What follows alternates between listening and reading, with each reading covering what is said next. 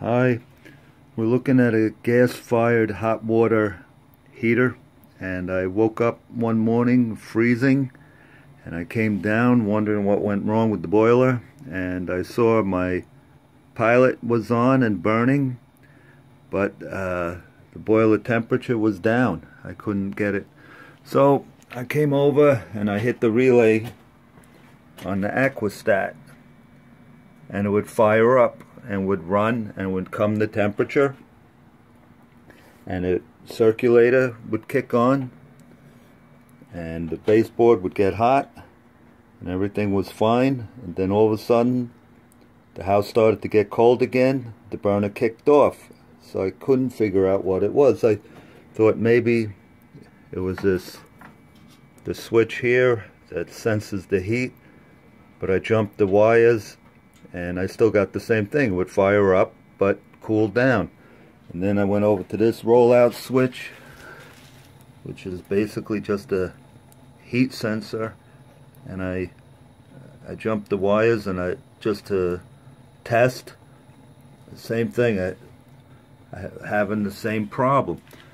And I figured it must have been the aquastat, so I bought a new aquastat. Put it in, obviously the wires are hanging out, but fired up, got instant heat, everything was great, had a big smile.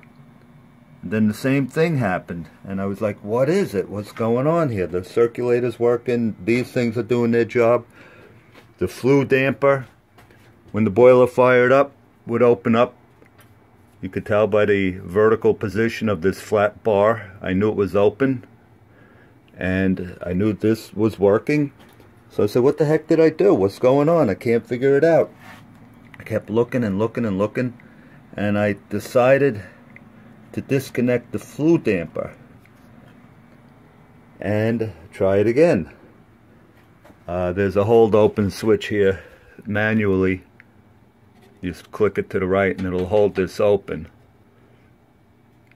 And now it works and everything is fine. And even though, despite the fact that this was opening up, I could hear the motor, I see the shaft turning. Once I took it out of the circuit, it worked.